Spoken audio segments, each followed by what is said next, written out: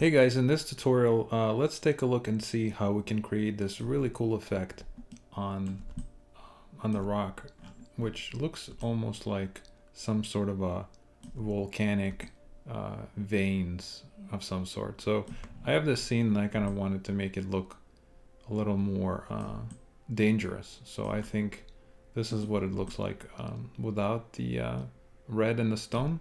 But I think it blends too much with the rest of the scenery, so I thought it would be cool to maybe add this effect, right? So let's see what it would take to create this cool little effect. So I'm gonna actually turn this off and let's recreate it.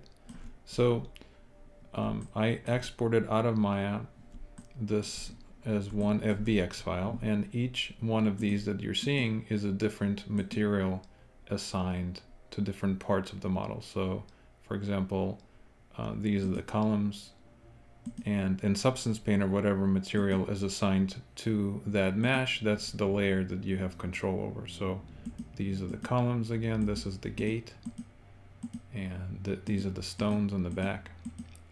So that's how it works. And in this case, let's grab our base, which is this. So I'm going to select my layer and let's create this cool effect. So to do that, what I'm going to do is I'm going to create a new paint layer. All right, so as we added the paint layer, let's go ahead and make sure that our emission is selected. And obviously, if you don't have emission channel, just go to your layer, simply press plus and make sure that you add the emissive layer from the emissive setting from this list. So I can't choose it because I already have it in here. So once you add that, you'll see there's the emissive channel that shows up right there. And you should have this button appear as you create a new layer. All right, so now I'm just going to set emissive.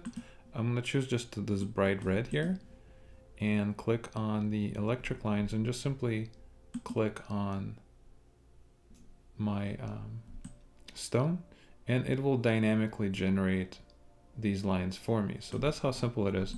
And if I wanted to add some more effects to it, what I could do is I could right click, go to add filter, and choose if you hold on the Alt key and just click on the emissive, it will just have the emissive selected. And let's add a filter called height adjust. So when I click on the height adjust, you will see that I can actually control how much of this actually shows up in my stone. And I can even multiply it and make it a little more intense or less intense. And if you turn this off, you could see the difference. This is how it is by default, and this is with the little effect on top of it. So you can really get it to look the way you want. So this is a cool little trick. I hope you find it useful. Please subscribe, and we'll see you in the next video.